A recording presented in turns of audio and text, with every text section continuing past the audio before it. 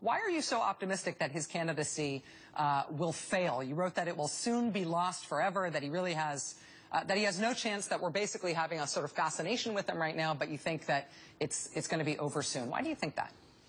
Well, you know, political campaigns are about style and substance, and Mr. Trump's style is very attractive. The reason that he's able to get all this attention and have the following that he does is because he says things in a way that inspires people or makes them feel good about the things that he's saying. But pretty soon there's going to have to be some substance. And when we hear exactly what the substance is of what his programs are for his vision of America, I don't think that his candidacy is going to last very long beyond that.